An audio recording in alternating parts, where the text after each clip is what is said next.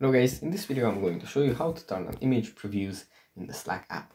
And before that, don't forget to subscribe and leave a comment down below, because at 10,000 subscribers I'm going to show you my whole YouTube revenue statistics and growth strategy.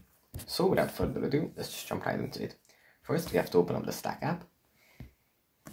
And here it opens up in the home menu where we have our channels, direct messages and teammates. From here we have to go into the top right corner and tap on the person icon. Then tap on preferences. Then we have to scroll down, and under the advanced section at the bottom we find the show image previews. If we tap on this, we can turn this on or turn this off, and what it means is that when there is an image sent to a channel, we can preview it without opening it, and it's going to show like a minimized version in the channel.